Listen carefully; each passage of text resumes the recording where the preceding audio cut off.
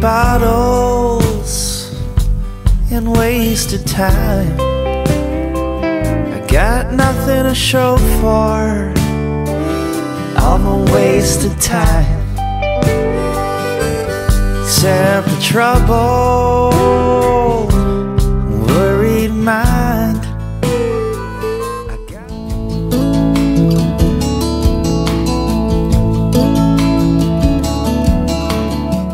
Okay, we're back on the Grand Prix Triumph.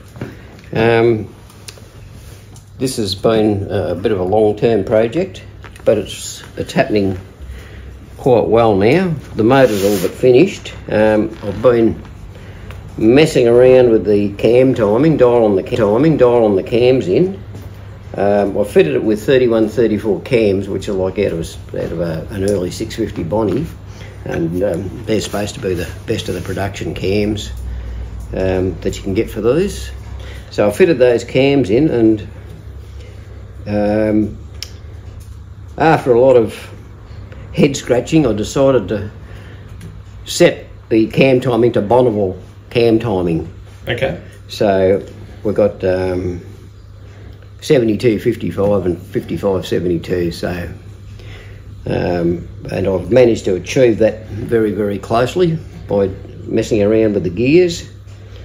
And I reckon I've aged about 5 years trying to do it, but that doesn't matter. It's been a bit of work, hasn't it? Yeah. You've been at it for a little while. Been at it for a while. And I've fitted up the carbies.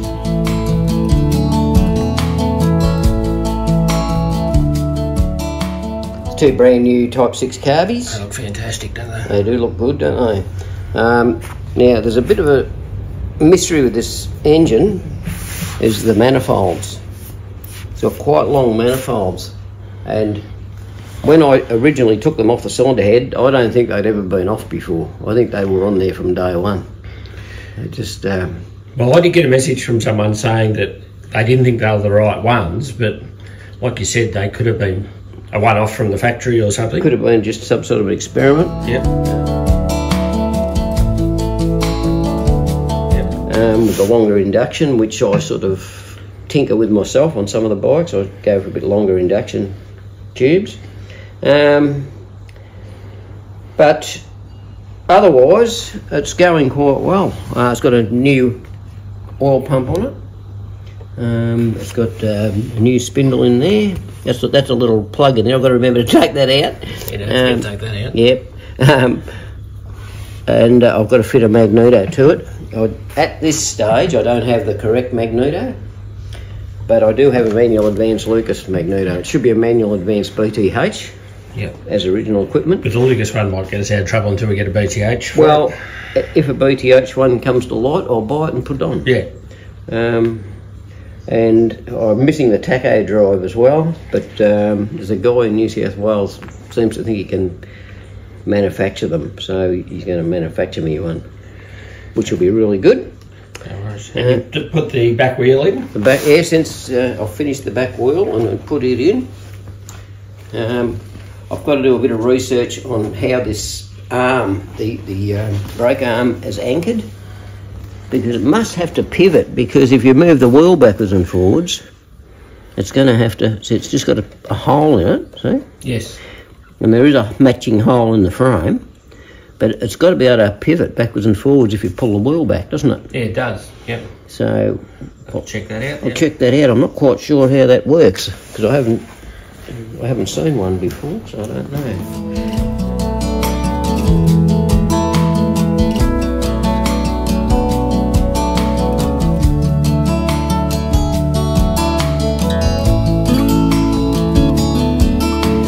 Got the front wheel done? Yep, the front wheel is grab that. Pretty, yep, front wheel's done. It's laced up with it's got all the correct spokes. Yeah, it's got all correct spokes in it and so on. It's got the fin brake drum. I don't know whether you can see that. You might be able to see the fins on the brake drum. Yeah, we can. Yep. Yeah, it's got the fin brake drum.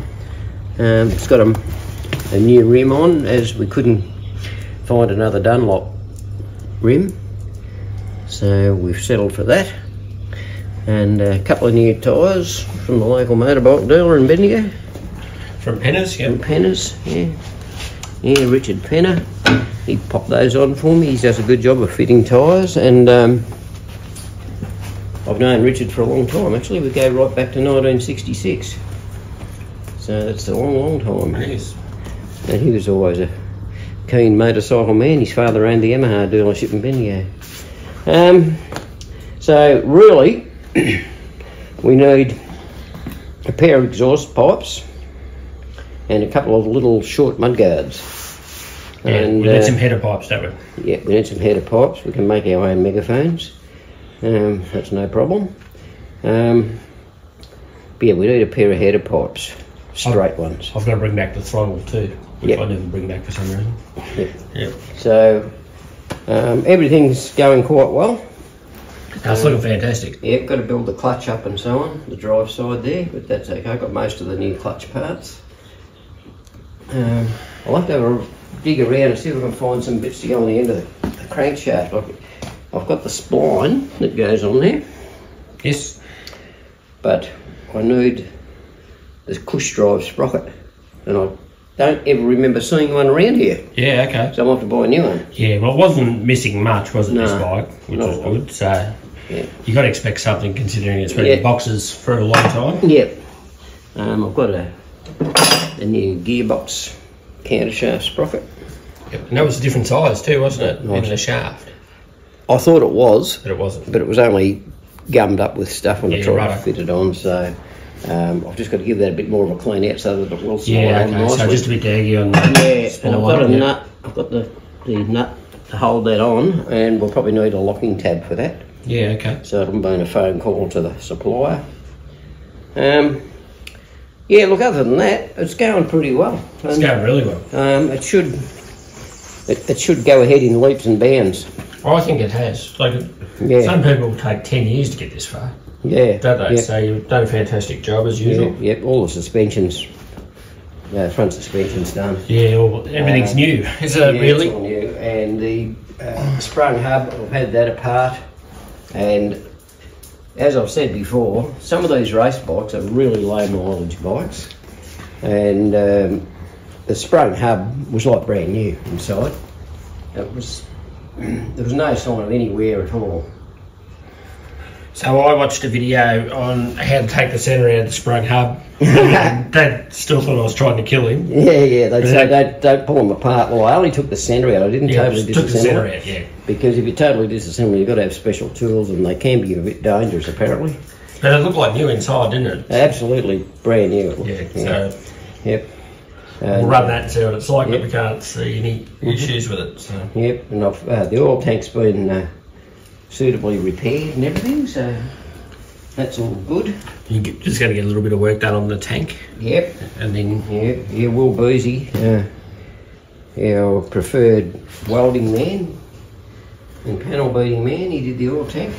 Yeah, he's done a nice job. Because it had a hole all the way through it, didn't it? Yeah, it did. Do you think that's because of that manifold? I don't know. I don't know about that. I'm not sure. Yeah. So it's one of those modifications over the years. Yep. Well, it's part of the bike. Now, I believe this bike actually pulled a sidecar at one stage, and it has got that lug fitted. Yeah, it has. Yeah. Fitted on the frame. But I really think Brian Clark told me once that it did have a sidecar on it at one stage. Yeah. Okay. So that could be interesting if we could find out a bit more information on that.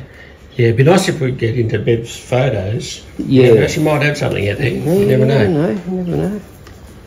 I'll have to have another talk to her. Yeah. She's still going all right. Yeah, that's good. Yeah. But other than that, yeah, look, I'm pretty pleased with progress. I've got to get a tacho bracket. I've got the tacho. I just need a tacho bracket, which I'll probably make one myself. And yeah, just need some little short mudguards. And they are available, but they're outrageously expensive, I reckon. They're far too dear. Yeah, and look, if we can hang off till March, which I know is a fair way away, that bloke who goes over to Lanelli, yeah, hopefully he'll be there. But he'll be at the Bendigo swap meet, won't he? Quite possibly. I think he usually does. I think he's in one of the sheds over there usually. Yeah, I'll go and see him. Yeah. Yeah. I'm sure if you didn't have what you wanted, you'd be able to roll something up. So yeah, yep, yeah. We've got to have them so they've got a nice little rolled end on them, edge. So it'll, just make it look that bit nicer. Yeah, for sure. But yeah, no, I'm pretty happy with the way things are going. And, that's fantastic. Yeah, I've just got to finish putting the rocker boxes and that back on properly, and tension the head down, and yeah, put the magneto on. I've got the magneto, so that'd be good. Manual advance Maggie. When we put pictures up of this, like of the manifolds and the lug and all that sort of stuff, people will say, it's not right and that, but the problem with this stuff, it evolves over years, doesn't it? Well, it is what it is, because when bikes are being raced, invariably they get crashed and parts get replaced and so on, don't they? Well, like Steve Knight said, he said, this is Stewie, this is a bike, but there's not much of it left. Yeah, that's right. Because it had been blown up, it had been crashed, it had been modified. Yeah, a bit like Paddy's axe, Yeah, exactly. Yeah, but I would like to find out more about those manifolds, because I reckon they're factory manifolds. I'm convinced they're factory. The way they've been made. And they're very nice, aren't they? They're beautifully made. Yeah. They're not an afterthought, are they? No, and they've got a brass tube up the centre of them. Yeah. So they're factory made. It's not something that somebody's just made at home and put on there. No, it's not just a small wafer. No. Which they'd probably normally have, wouldn't they? Yeah. Probably half. They actually made these in Mark 1, Mark 2 and Mark 3, which I didn't know until I did a lot more study on it. And the Mark 3s had the splayed cylinder head instead of the straight ports. Yep. Mark 3s, which they only made a couple of, 2 or 3, they had splayed ports. Yeah, righto. Yep. Yeah, but yeah, this is a Mark 2. This one. Yep. Yeah. I can't wait to have a ride. It's going to be great. Yeah, I want to get on it and go for a fast ride on it. And I think you're going to give one of the Clark boys a ride on it, at some stage. Tony Clark wants to have a ride on it to get a couple of photos taken. Yeah, it was his uncle's bike, so I've agreed to that. So that'll probably happen at Broadford or somewhere like that, I'd imagine. Be at Broadford. Yep. Yeah, it'll be at Broadford. Yeah. Yeah, we love Broadford. It's just a pity they don't have more things on over there for us. Oh, I think they do. They have a lot of stuff, but we always seem to find out too late, don't we? Yeah. For some reason. Yeah, I think Broadford, it's not too far from here. It's perfect, isn't it? About an hour and 20 minutes from here. So, yeah, and it's a great facility, isn't it? Broadford? Yeah, it really is, Yeah. But I've got the foot peg for this side, but I haven't got the one for the other side, so I'm going to have to modify a normal roadster one for the other side.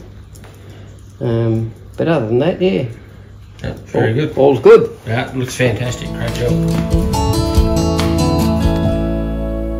Righto, same as every other week. If you like what you see, like, subscribe, tell your friends, tell everybody. Let's bring Hagon.